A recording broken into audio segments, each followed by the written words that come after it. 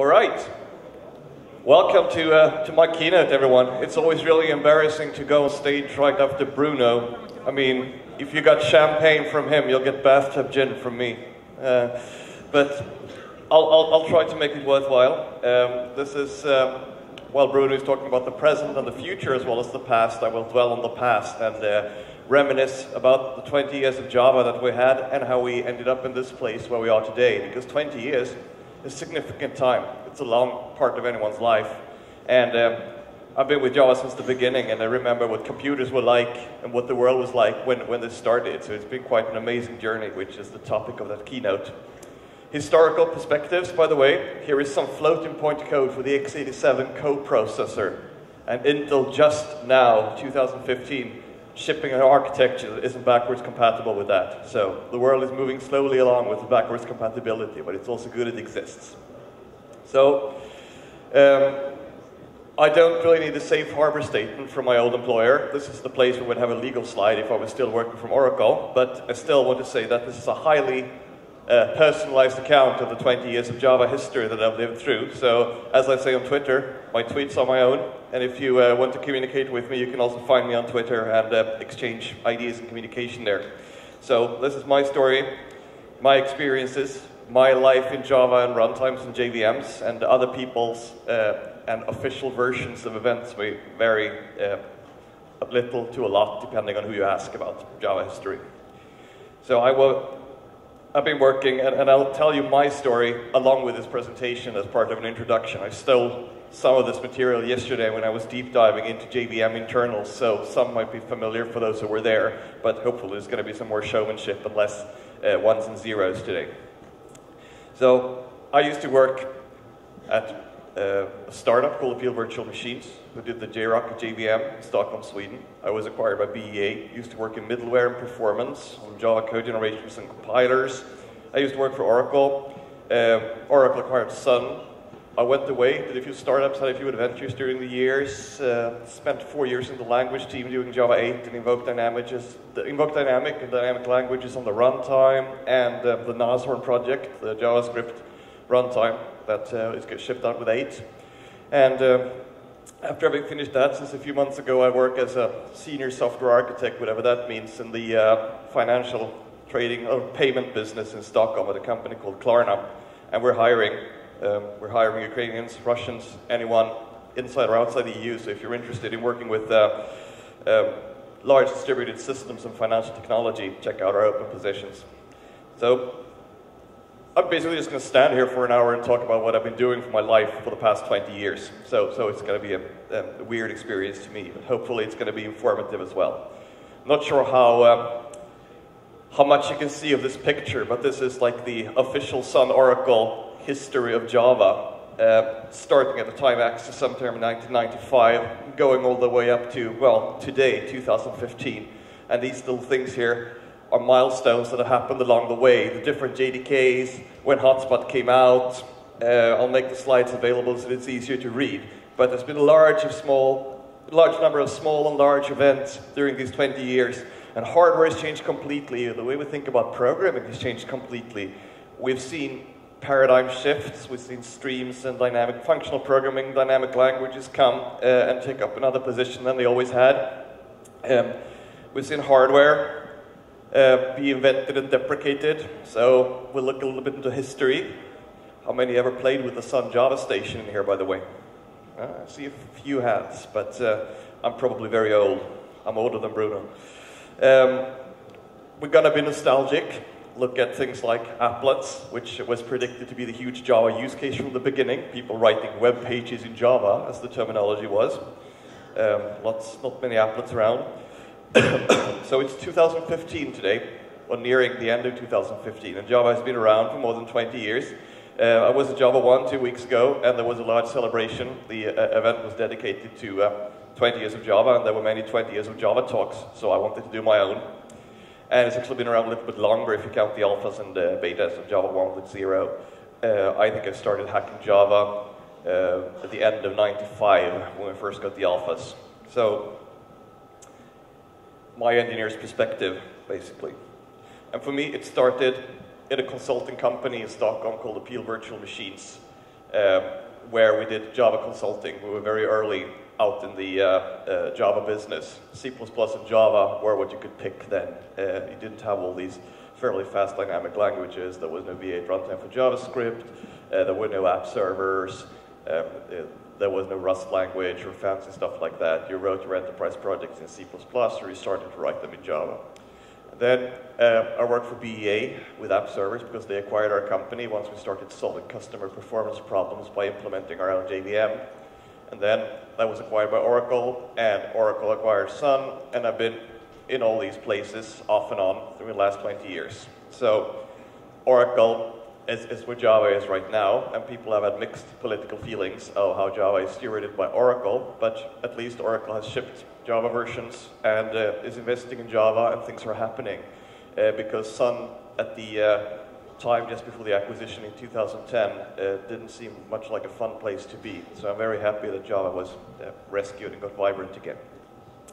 I also wrote a book on the JRocket JVM, which was what we used for Oracle and what a lot of technology that we're moving into hotspots like low latency GC, mission control, and things like that come from. So if you're interested in JVMs, I can recommend that. But without further ado, let's step back to the beginning and take the time machine back to 1995, the birth of Java, or the release of Java, I should say, started earlier.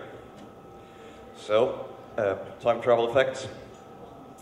Of course, we traveled a little bit too far. We ended up in 1984, and that's a significant year, at least for me. This is my personal presentation, because that's when a 9-year-old boy got a Commodore 64 and got introduced to computers.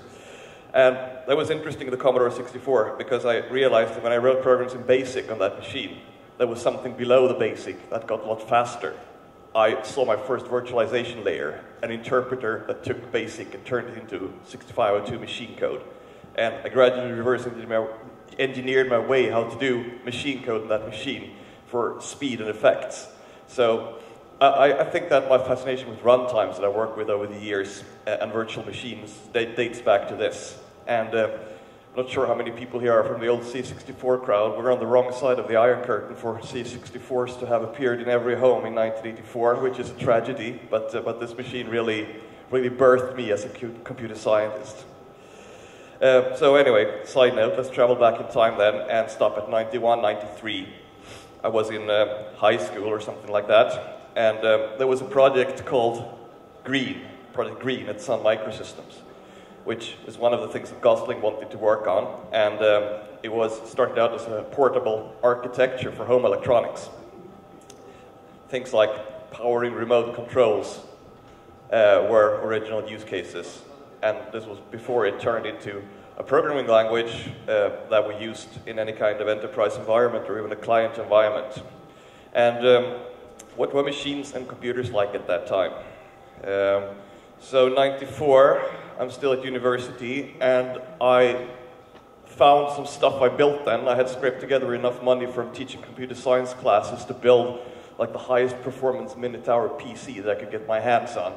And it was a Pentium 90 in it, and I remember having to pay extra to like get above the 486 processor at that time. And I'm like, wow, 90 megahertz CPU frequencies are like in the FM band these days. Where will it end? And this was 21 years ago. So Moore's law is pretty astonishing, even though Moore's law has turned more multi-core lately, but I'm getting to that as well. So I'm pretty young. And at the same time in Santa Clara, the Project Green birthed a programming language for these utilities, these embedded utilities called Oak, originally, I think because Gosling had an Oak outside his office that he liked. He used it for programming. It was basically the precursor of Java, or what turned into Java. And Oak had a lot better applications, they realized, than just programming remote controls. And Sun was looking for new business models at the time. They were, among other things, finalizing a deal with Netscape, who was the predominant web browser, to ship applets, to ship a Java engine running in the web browser.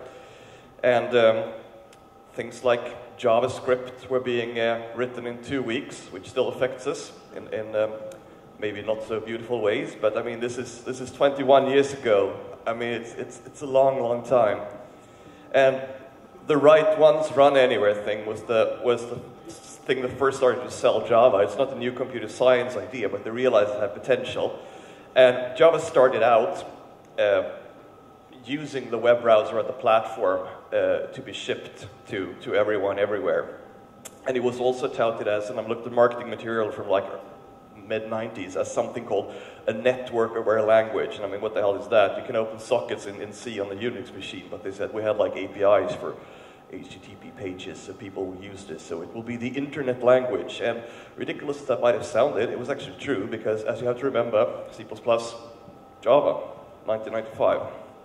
So I was like on Usenet these days, because that's where you got your news. There were no search engines. There was a World Wide Web, but it was very, very sparsely populated, and you weren't afraid posting stuff with your real email address on Usenet, because no one would like spam you and choke your mailbox out. That was a beautiful period of time. And 95 was the year when the internet and World Wide Web suddenly started being used interchangeably. When everyone said internet, they meant the World Wide Web, because that's the user interface that people saw. And just in time for this, we had Java in the web browser. JDK 1.2 was released in 96, I think it was early 96. I can be wrong. I was working at Ericsson in Stockholm as a research intern with Java during that spring, and I had Java. It might have been Alpha, it might have been 1.0. But anyway, it was integrated in Netscape Navigator the summer of 96. And Netscape Navigator owned the browser market. This was before Internet Explorer. So I worked with alphas of JDK 1.0 at Ericsson 19 years ago at their media lab. And what I remember specifically was that I copied the JDK a lot to move it around, because bandwidth was scarce when I was at home with my modem. And the JDK 1.0 fit on one of these. How many in the crowd has touched one of these things, one of these real save icons? Okay, about 80% of the crowd. Okay, that's good, that's good. So the JDK was less than 1.5 megs and fit on one of these. So I used SneakerNet a lot, running back and forth to university, because I didn't have time to upload this on my 44 kilobaud modem, and also at the office.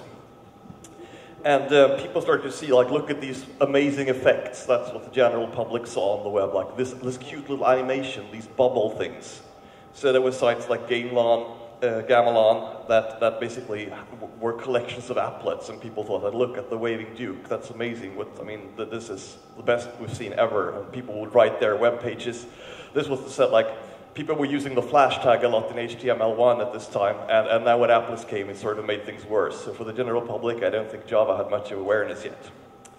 So I did an internship at Ericsson's Media Lab, which was modeled after MIT's Media Lab, I guess, which had the charter to play with Ericsson, the telecom company's future in the area of broadband.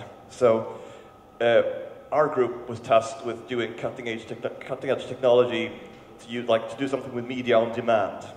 And we did a music on demand system where you had lots of artists indexed, and you could do playlists and pull around albums and look at album covers and share playlists called Mozart. Mozart was basically Spotify, and we added some movies as well, so it was basically Netflix too, in an applet running in Netscape 202.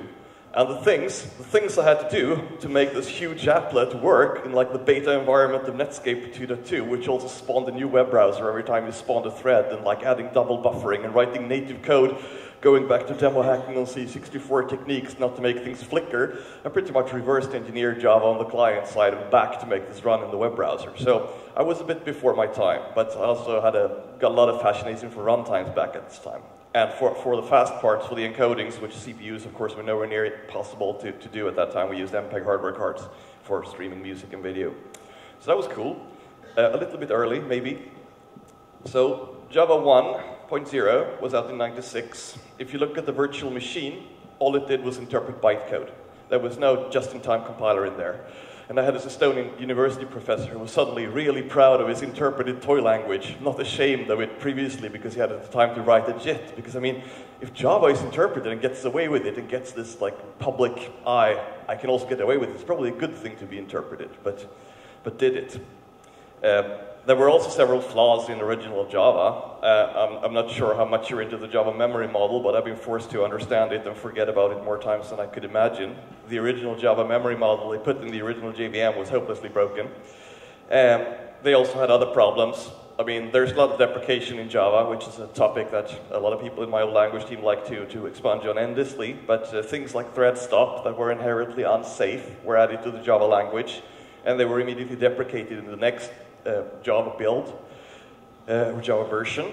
But I've seen code written as late as 2009, new code that uses these deprecated methods. So, I mean, backwards compatibility is part of the reason that Java is so great and still in use today, but it's also an expensive price to pay, right? So all in all, Java 1.0 was very 1.0, and I was quite impressed how far it got and how wide it spread, even though it was being so early. So Gosling said at this time, your development cycle with Java is much faster because Java is interpreted. The compile, link, load, test, crash, debug cycle is obsolete. I'm not really sure what that means, but it seems like the same argument the JavaScript kid is used today to re-implement everything in JavaScript. But anyway, I had a point in that it was very much faster to do program development in Java because you had memory management and buffer overrun protection. But the runtime wasn't that fast. I mean, compile C++ beat it hands down at this day. So we founded a consulting company in Stockholm alongside university studies, and all members had extensive Java experience because we'd all been on projects with Java from the start. So we did a lot of Java consulting because we liked programming in Java too because of how quickly it ran. And we had a side business that we should be very quiet about with UML and Rational Unified Process and things like that people were willing to pay for and we were willing to sell ourselves for, but mostly we tried to do Java. So looking at our Web 1.0 homepage in the Wayback Machine, it looks pretty primitive today. We had a sense of humor. I'm not sure how many have seen the 1995 movie The Net with Sandra Bullock, but you can notice there's a little pie icon there in the lower corner, which is a homage to that movie, because all web pages have backdoors if you click on the pie in that movie. So this is the public awareness of the World Wide Web in 95, 96 again. So if you click to that, you get up a really ugly rotating applet with the company name saying you didn't say the magic word. So strong sense of professionalism in that company at that time towards our customers. But what we noticed is that the Java on the client, it wasn't really taking off. We did a couple of applet jobs for customers, but applets looked different in different web browsers. They were buggy, graphics. It was hard to get native performance of graphics. What really was taking off, though, was write once, run anywhere, and no buffer overruns, and no pointers, and automatic memory management. Because if anyone had a million-line C++ application and was writing a new system, there were more and more starting to pick Java. And also the JDK library was great and platform independent for development. So for server-side, 97 is the year where we seriously started to see this in our business. And this also spawned the dawn of application servers, because that's what people sort of wanted to do. They wanted web state, but they wanted a Java server application because it was easy to maintain. So the prehistoric trail towards Java EE, which wasn't standard yet, starts here. And in the spring, Java 1.1 came out, which was significantly larger than 1.0. It had inner classes, it had Java beans, JDBC couplings, RMI, some limited reflection that didn't work at runtime, if I remember correctly. Symantec released the first Java JET for their Windows Java. And according to Brian Gutt's language architect, the biggest historical mistake in Java history is serialization as well, which is another backwards compatibility price that we keep on paying. So this was our last year at university, and there was this competition from Blekinge Technical University in southern Sweden that students could win a programming contest and win a trip to Java 1, which was the second Java 1. And these three guys, now distinguished gentlemen like me, won the programming contest and got sent to Java 1. They were three of my colleagues. And we had a lot of performance problems with our customers because the classic JET didn't scale. You opened too many threads, you get out memory errors. Bytecode interpretation was horribly slow compared to C. People wrote native code calling Java back and forth just to get performance up. They were thread pooling, they were object pooling, they were using every trick in the book just to get Java performance to avoid having to write their applications in C++. So we figured that the JVM has to be faster if it's going to work. And Sun Microsystem presents the hotspot virtual machine here. First time ever at Java 1.97, using ideas from Self, the Smalltalk world, and research, basically saying this is an adaptive runtime. An adaptive runtime is potentially much more powerful than a static runtime like a compile, or a static program like a compiled C++ program, because it can use runtime feedback info, optimize only hot methods, and allocation is typically bumping up a pointer, not running 150 assembly lines of malloc code every time you allocate something new. And if you know what the program is doing, you can adapt everything from garbage collection policies to thread policies, etc., to the running system, and potentially be faster than like something like C++ would ever be.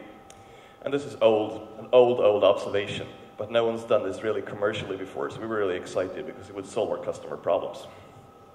And in '98, Sun released Java 1.2, which contained Swing, which was basically an AWT reboot and still didn't look native, so bad news for Java on the client.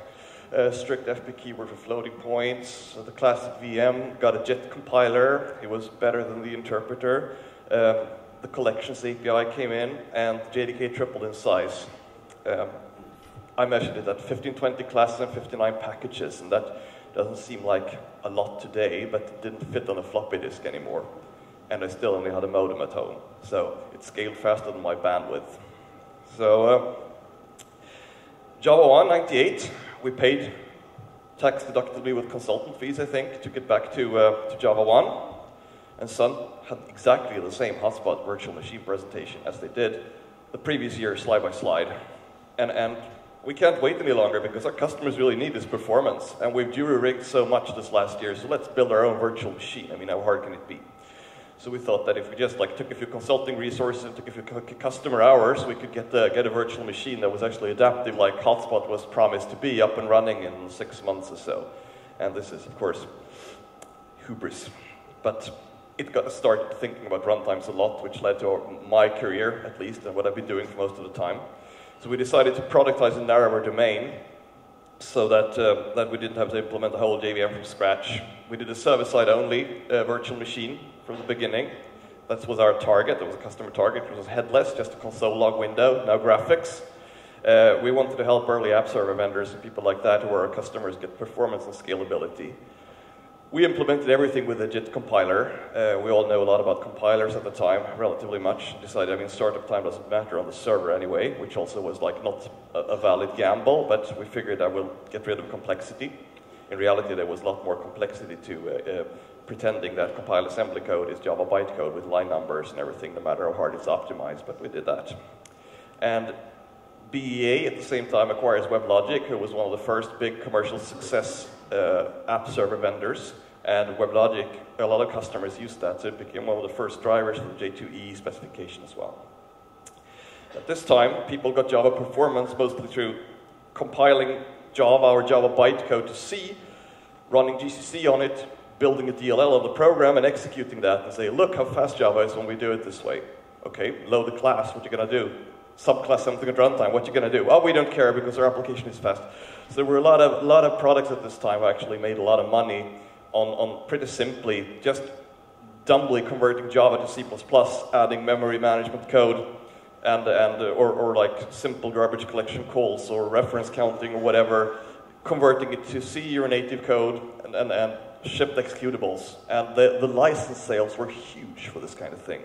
And we realized that that's not the way to do it. I mean, building a DLL on the fly, if you load a class at runtime, that's not what Java is meant to be. And if you translate everything and run it with a bad C compiler, because GCC was a bad C compiler in '98, and it's like 5 times faster than Java, we need to fix the problem for real instead. So we started financing development of our own virtual machine, JRocket, which was supposed to be truly adaptive like Hotspot, with consultant money, and had to start hunting for venture capital because we realized that it was really hard to get someone to fund this when IBM and Sun were giving away virtual machines for free, even though we said we could solve the performance problem. At this time, this was the .com era, so VCs understood mail order businesses on the web, and they understood sending advertisements with text messages to cell phones. And if you came with another business idea, it was really hard to explain it. So, bad environment. But eventually, we got a deal with a venture capitalist to actually bet some money in it and sold part of our souls to develop a working prototype targeted at very specific customer applications.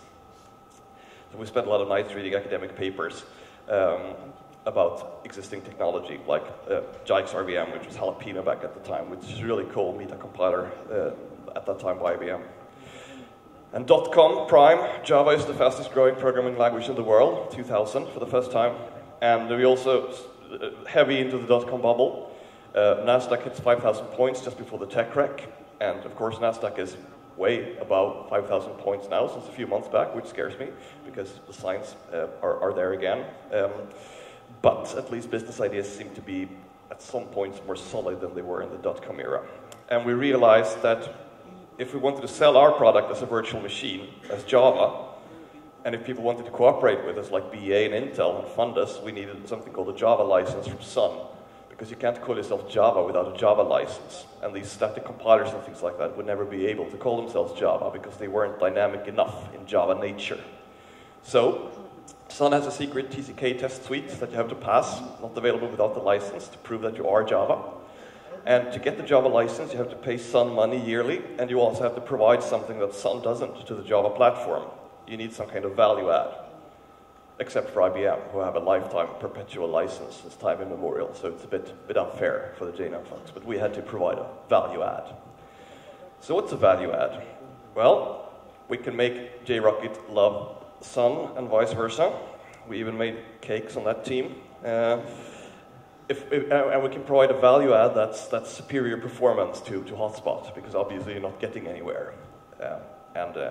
As a young entrepreneur, maybe we could have learned some diplomacy, because for some reason Sun didn't like that. They didn't think that was an acceptable value add. So you're going to do everything we do, but just faster and better. Yeah. Oh, that's not the value add. Okay, let's do manageability instead, we said. And that was interesting. That was a key moment in Java history, because we realized that we had a lot of information in the runtime. We had an object graph from doing garbage collection. We had hot method information. We had assembly code from what we compiled. And this was already available for free, because the runtime needed it for other things. So we could export it. So this was the beginning of what became the Java X Management API, JSR 174, and also the beginning of what's today the Java Flight Recorder product. So just an excuse to get a Java license, we came up with this. And started implementing the first version of the Java Mission Control Console, which was shipped with Java 8 as part of the Sun line. And 2000, Hotspot finally was released in the JDK 1.3, codename Kestrel. But, and the bundle Hotspot with the JDK. Otherwise, 1.3 wasn't huge. It had like RMI Corba, the most warning-prone code in the Open JDK that still exists. The Java Sound API, JPDA, JNDI, and things that people, I mean, it wasn't a big release, but for us it was big because it had the Hotspot virtual machine. Luckily, it was pretty beta, just like our virtual machine at that time, and they went after a much wider market. And we also released the first JRocket virtual machine the first quarter of 2000, which someone on the internet said, yes, it was very 1.0. It was not very stable at all. It solved some problems. For example, it scaled up threads very fast. Instead of using operating system threads or forking off entire processes like the original Javas did on Linux when you started a new thread, we put green threads, like virtual threads of our own, in native threads.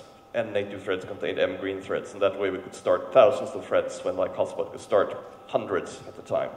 And this actually made us sell some licenses for very simple applications. That were data trading apps, that were chat servers, and whatever was on the early web then. And we're stupid enough to write this in the year-end financial statement, which the tax office used to hurt us badly later. But we actually got product out in 2000, and for a narrow domain, it actually was better, and people bought it. So that's quite amazing. Then came 2001, the year of the black monolith. So we started getting some customer traction, and decided to break out the virtual machine product business from the consulting company and run both. Thanks to a lot of social engineering that I and other people did in Silicon Valley, we finally got the first Java license, which made Intel and BEA and vendors talk to us with the manageability value add. The static compiler mindset was still very strong, and it was really hard to sell adaptive runtimes like JRocket and Hotspot as a concept. People wanted to compile the Java code to a C executable. Especially Intel, who was like one of our financial backers, liked that idea a lot more because they didn't understand the dynamic nature of Java. But BEA, with their app server and their classic VM and their patches and thread pooling and native hacks at this time, they wanted performance and scalability yesterday because they were huge in the market. So we decided to focus a lot of our time to help them out and target our JVM so it would work with BEA and start cooperating on web server benchmarks and things like that. And Intel and BEA started having discussions about our virtual machine, if we should be acquired or not, and how it would work. And one of the things Intel said, okay, we'll back this, but then you have to help us write JIT compilers for our new chip, the Itanium, which is which Sun for some reason doesn't want to. And the Itanium was one of the most spectacular market failures when it comes to CPUs. But it came out in 2001, and Intel really wanted the square wheel to run. Turns out it is really hard to write compilers for Itanium because there's a lot of hard complexity problems with in-order execution. You have to schedule instructions just so, and it takes time to compile, so it's not ideal for a JIT. But Intel started funding us to spend a significant amount of time doing Itanium JITs. So this ended up with me spending large parts of the later 2001 in San Mateo getting JRocket to run on IA64, both natively and in binary translation mode. So that's stuff I have for my sins. That's one of the first IA64 machines. It's about 100 decibels. It was under my desk. It was not FCC regulated, so I had a CRT monitor that wobbled whenever it was on. 2 months of that. Other things that happened in 2001 was that the Java community process opened up, and there were Java specification requests, and Java releases were started to be developed by Java specification requests. For instance, 1.4, which was codenamed Merling, had its own JSR, JSR 59. So some had been a bit closed before, and the code was still closed to the virtual machine and things like that, but the JSRs opened up, and people started participating. So in 2002, Merlin 1.4 came out, and I still think it's still running, even though it's long since deprecated in banks all across the world. So backward compatibility again, blessing and a curse.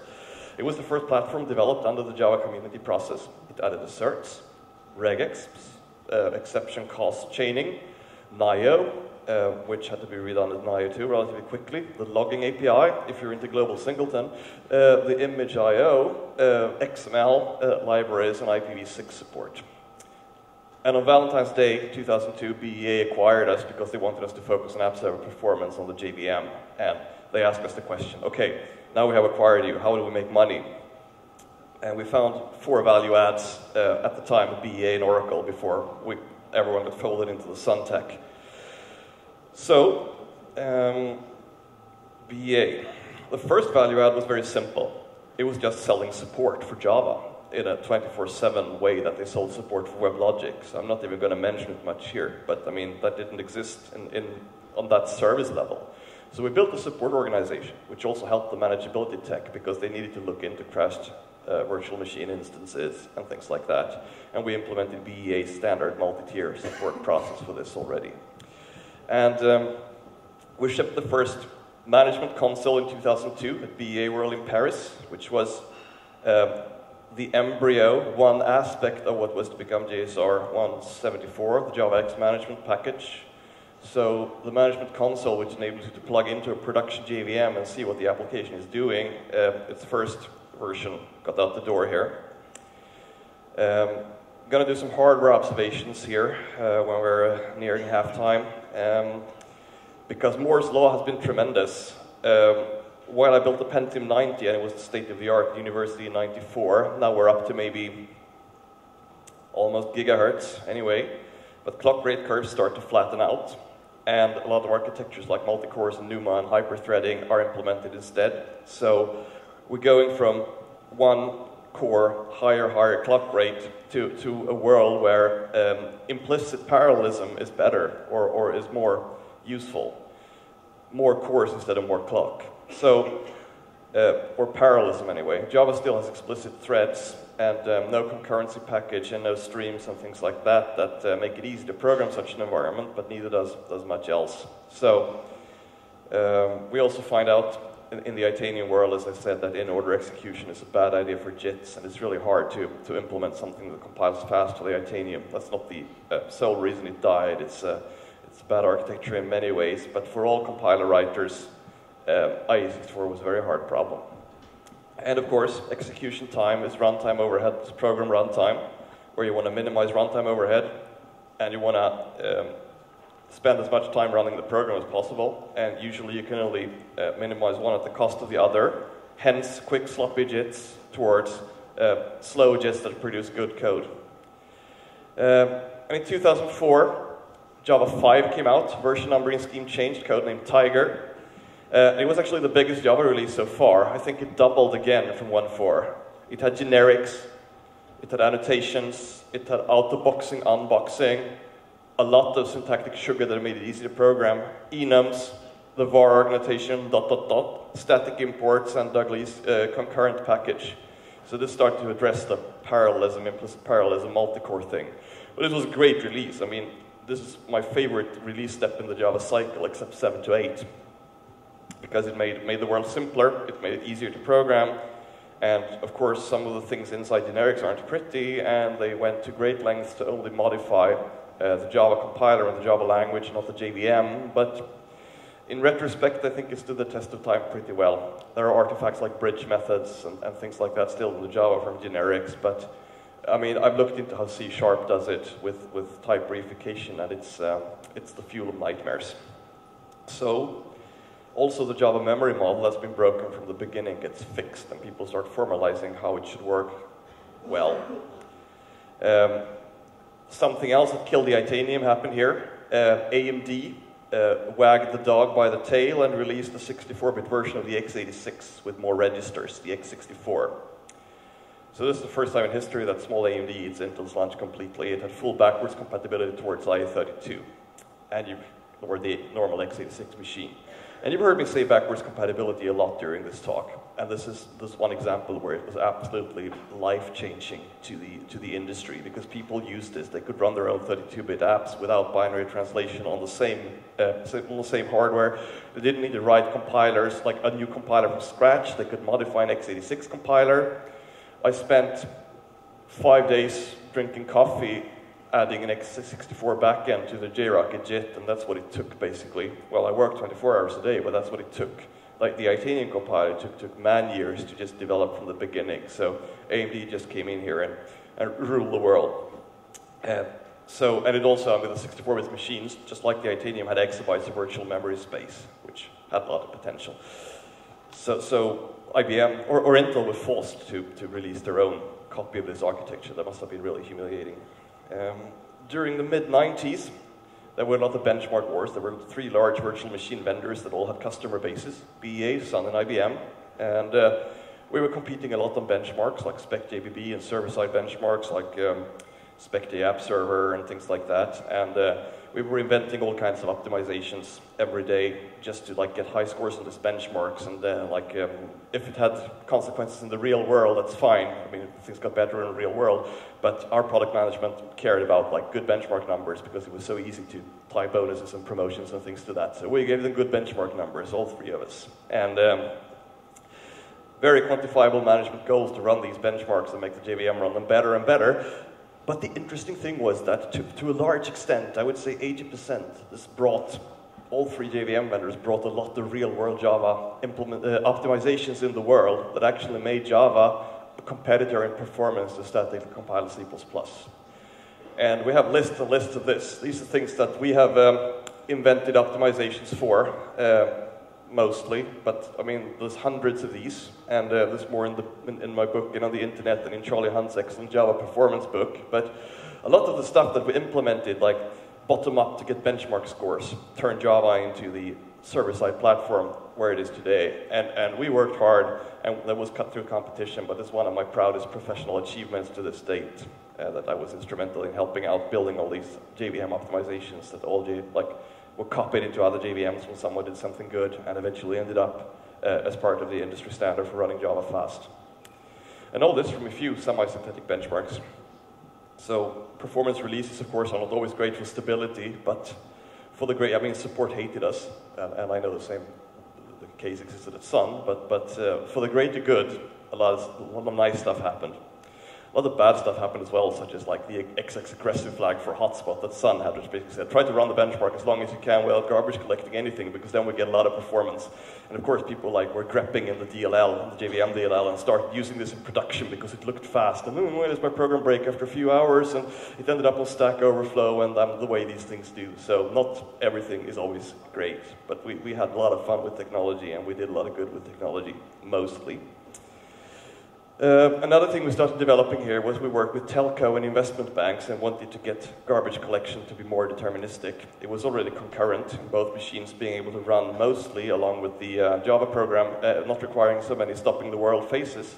But when the world had to be stopped, it might have to be stopped for a long time, hundreds of milliseconds or seconds for like heap compaction or expensive operations like that, or it might be slow, or it might be a short pause. We didn't know.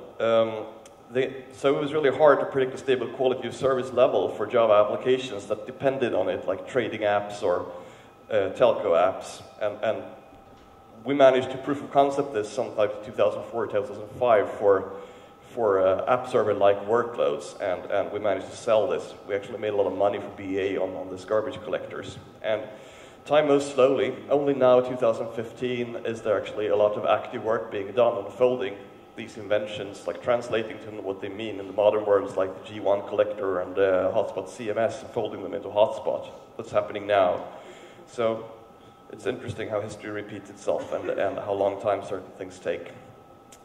This will be a commercial product, I think, from Oracle. So we could turn something like this, garbage collection pauses, into something like this. Garbage collection time might be longer, but you could predict, you could specify that none should be bigger than 5 milliseconds or something like that.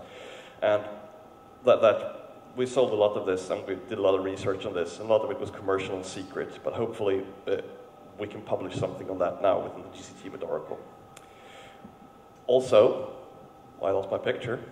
Oh, my JSR 74, the management API gets finalized, and we started shipping Flight Recorder, where you could actually export information from the running JVM to a flight recorder format, which was extremely cheap because I said we only use available data from the runtime already. We shipped a latency analysis tool, which was the first of its kind. JVisual VM didn't have anything of the kind at this time. You could see where application is locked or waiting for I/O, or network or doesn't spend its time, which is integrated as part of Java Mission Control today. We shipped the memory leak detector, where you could basically explore a heap graph and see which objects are created and not being garbage collected fast enough in real time in an application without interfering with it performance-wise. Sadly enough, this has not been possible to port a hotspot yet for various reasons, but this, I mean, people paid money for a JRocket license just to get this tool, so it's pretty amazing what you can do with a runtime, because you already had the object graph from the mark and sweep. So, it's halftime. I told most of the story, but it's halftime within these 20 years now, 2005. And 2006, the Sun starts to get sad. There seems to be some problems in Sun. They have done some bad bets on the financial markets, where they're going. And if you look at them and say, so where's my Java releases? I mean, what's going on? We just hear Java FX. And it gets dark and it gets hard to communicate with them. And mobile phones are everything on Sun. And it's a very strange communication vacuum for someone who's not inside the wall. Another thing that happens, possibly as a response to this in 2006, is the Apache Harmony project. IBM and others thought the Apache Harmony project, Intel, to contribute a lot of code, and it was sort of perceived as an alternative JDK implementation by Sun, and they wanted a Java license for this, which they didn't get, because the field of use restrictions weren't claimed compliant with JCP rules, so now political fighting starts to ensue. And I think a lot of this happened, my personal interpretation is because Sun were doing so bad financially and they wanted to like squelch competition. And Sun opens up here, the JVM and the JDK sources on the GPL v2, which is kind of toxic, and I think that was also a survival move of Sun to avoid Harmony, but these are my personal theories. We ported JRocket run on the Harmony class libs, took about 6 months. And finally, in the death throes, JDK 6 in December 2006, codenamed Mustang, contained Rhino as a script engine and the JSR, JavaX scripting JSR 223, the compiler API, JDBC4, and people started discussing dynamic languages for real, which is good. The MLVM mailing list starts, the multi-language VM. How can we implement things like Scala and Erlang and Ruby and JavaScript efficiently on the JVM? Can we use the existing bytecodes?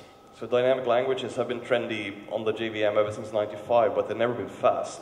So now a serious discussion starts about how to do dynamic languages on the JVM, and JRuby is probably one of the reasons that this grows. Charlie Nutter and his folks have done a lot of lobbying. So we invoke dynamic JSR, gets born here, and we discuss it. We're on the X group with Sun and IBM, and we contribute substantially to the spec. And the polyglot.jvm effort, which is what I've done the last 4 years, is starting to be coordinated. And so this is something that happens here at near the end of Sun as well. And this is another thing that happens to the industry.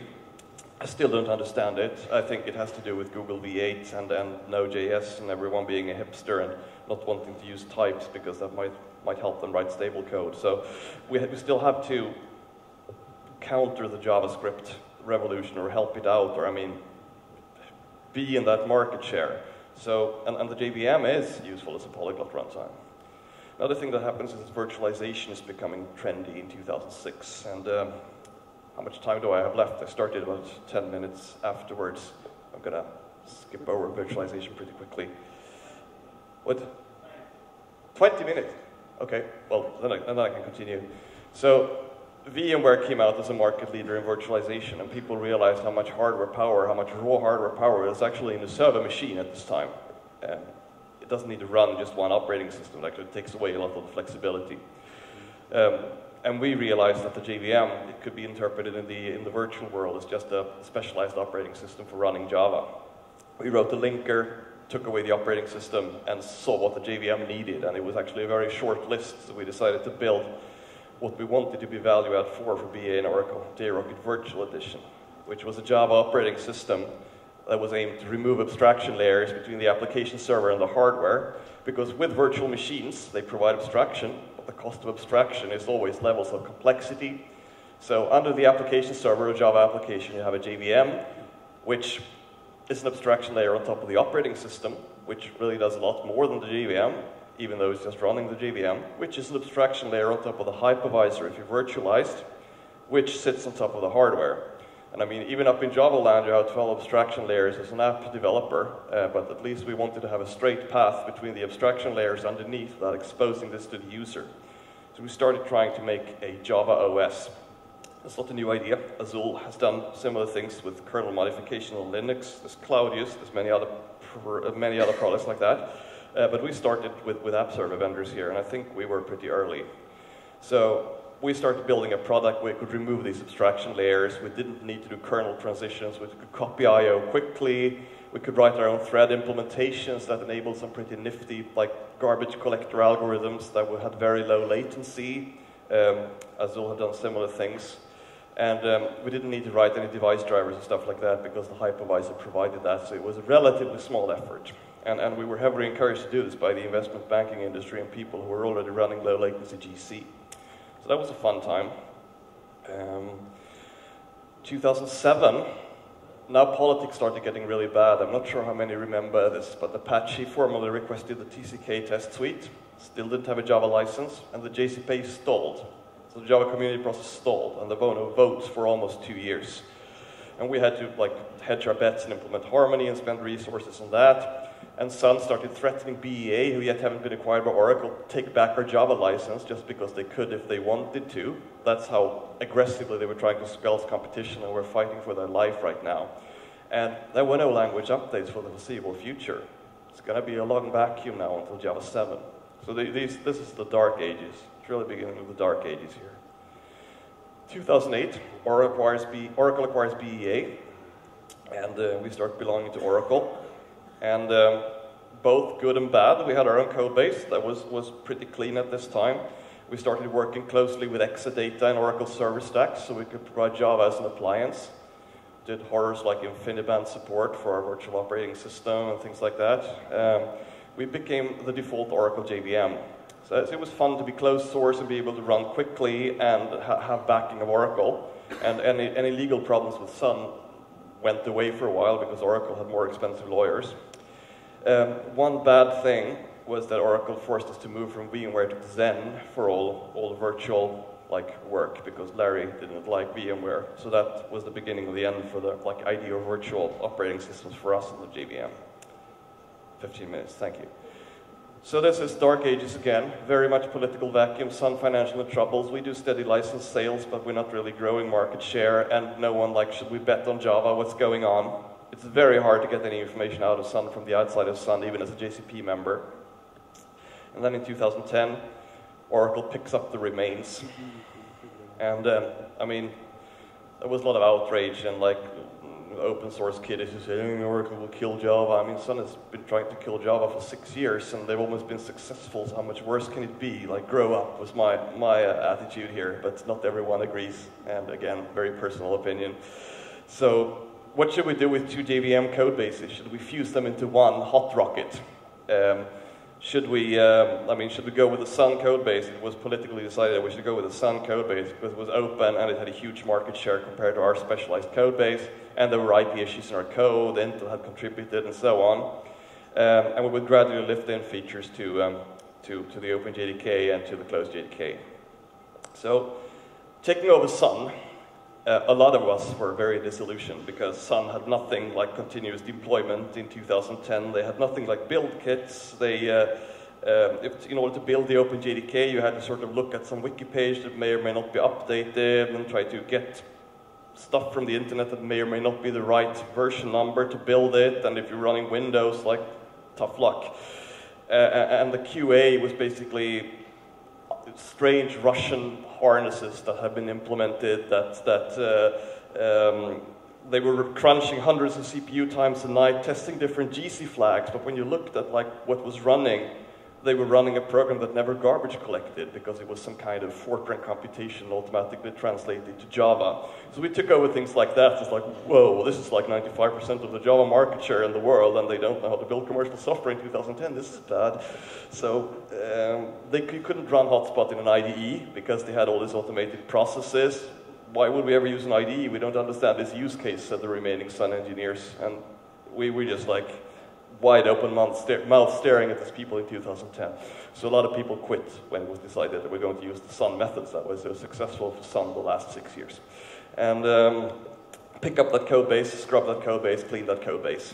I mean, I'm sarcastic here, but I've heard from people inside Sun and they were not having fun at this time. So I decided to go away and do a startup. So there's a little pause period here where I'm doing something in the media industry, basically converting XML to other forms of XML and learning Cocoa on the Mac and learning iOS, which are all useful skills, but it's not as exciting as like understanding new hardware architectures and placing prefetches in the JIT so that it will work correctly for all 2 cache sizes. So I got tired after this, after about a year, and maybe what I should be looking for the next thing. Sadly, they didn't seem to make a lot of progress cleaning up Sun's build infrastructure and things like that, but that had started. So I was still doing this in 2011. IBM officially joined the Open JDK, which led to Harmony retiring, and some of like the voting and politics and things were unblocked. Had also been at the Oracle acquisition time. Still, there was a lot of problems because there was no Java release since 2006. And I decided in the fall of 2011 to come back, this time to the Java language team, because they lured me in with Java 8 and Lambdas and dynamic languages on the VM, and they all sounded like wonderful things. And I didn't even have to touch the hotspot code that much, they said. Of course, I did, but not primarily. But I decided, I mean, this is fun. I really like programming languages, and Java 8 is going to be great. But at the time I signed the contract, they had just managed to release Java 7 according to what Oracle called Plan A, which is basically take what we have, release it now instead of waiting for Jigsaw to finish, because that was the original plan. So I'm very happy that it wasn't Plan B at this time. And we had the first invoke dynamic implementation, compressed oops with default, which gave us performance, Project Coin with language changes, try with resources and stuff like that, new concurrency utilities, and IO2. And this was a turning point, because this was so well received by the community after all that silence. And I was at Java 1 2010, which was a horrible death march. And I was at Java 1 2011, where everyone was like, wow, Java came out, and there's actually useful features and the things we can see and touch. And James Gosling came back and was at that Java 1. So I was totally energized by that week. It's very hard to explain the difference. I was completely defeated by Java 1 2011 and completely energized 2010 and energized 2011. So I decided to come back. And looking at the JVM architecture here, we still have backwards compatibility, and we will always maintain it from the Oracle perspective. In some ways, I mean, Jigsaw would be the first breaking change, but fundamental compatibility would always be there. And without it, I don't think that Java would have survived this, like the weak and strong periods of its time.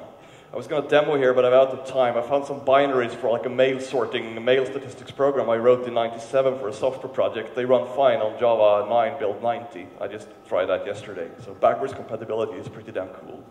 And they do horrible AWT tricks, and they still worked on this Mac.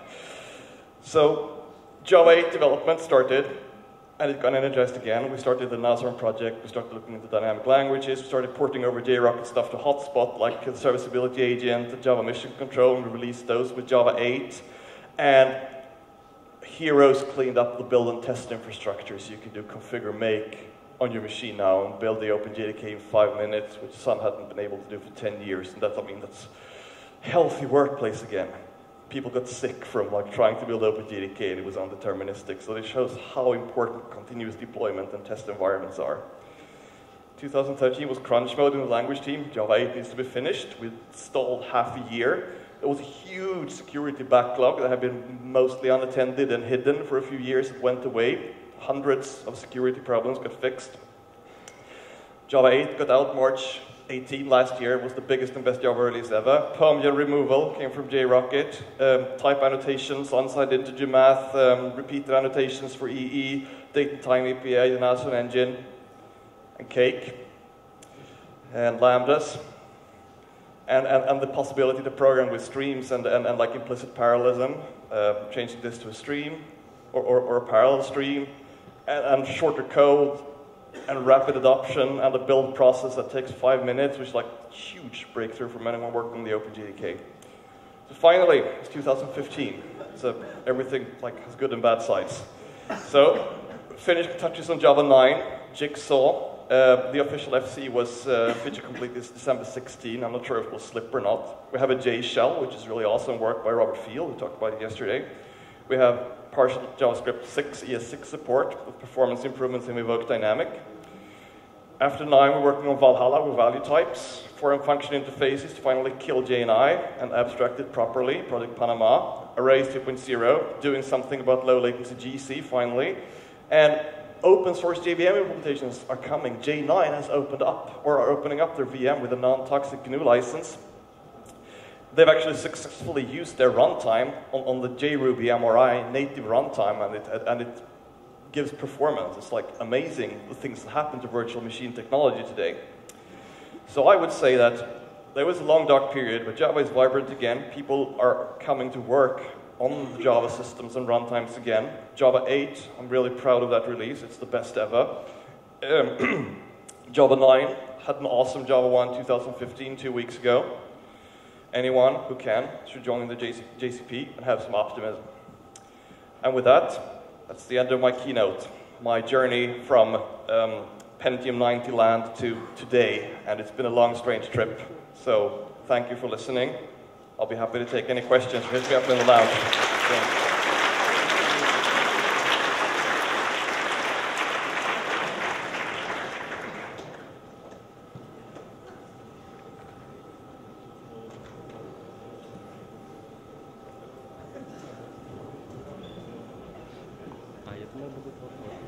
Questions? Otherwise, I'll be hanging in the lounge outside for a bit. Hello? Yes? I have a question, and it turns into a bit of a rant, but I'll start with the question first. Your slides mentioned vectorization and the JVM as one of the optimizations that you apparently did. I don't know. Yes. But it's very hard to get information on vectorization support in Java, any JVM, and the Stack Overflow questions just need silence. And does JRocket do auto-vectorization? I know that Hotspot does a tiny amount of it, but it's all like very quiet and nobody advertises it. And what's the plan? Is it going to have more of it? And for the rant portion, it's the JVM developers rant on and on about multi-core and it's the future and streams are awesome, but Java now has a ton of ways to do multi-threading. Executor service, regular threads, but there's still not one method to do just vectorization. Okay. Even though the performance improvement of that is huge, no less than multi-threading. Right, yes. So your question is basically, do the VMs do all vectorization, and can you control it explicitly from the development layer as well, because that would give you performance improvements? Is there a JVM that does auto-vectorization? To my knowledge, Hotspot does a tiny bit of vectorization. JRocket is pensioned off. It did a tiny bit of vectorization. I'm not familiar with the J9 code pipeline. We had the Sumatra project that was experimenting with all these kinds of GPU backends, and I don't think that's under active development on the OpenJDK lists. So, and controlling it explicitly, I don't think so either. I mean, I'm pretty sure you're right. There is very little information on it, and I agree that there is potential. Please give us vectorization. It's the last missing piece for getting C performance from Java. Okay.